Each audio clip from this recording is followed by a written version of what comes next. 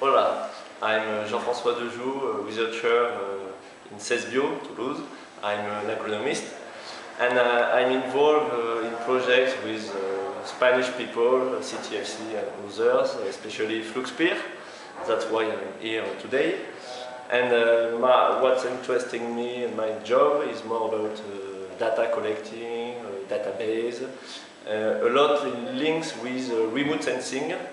And in fact, what interests me a lot is to prepare the future missions like Sentinel-2, because we will be able in 3 years to cover all Europe with very nice, very precise images.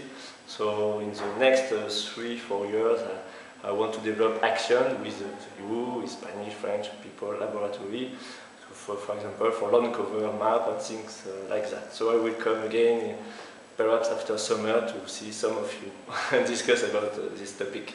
Bye bye.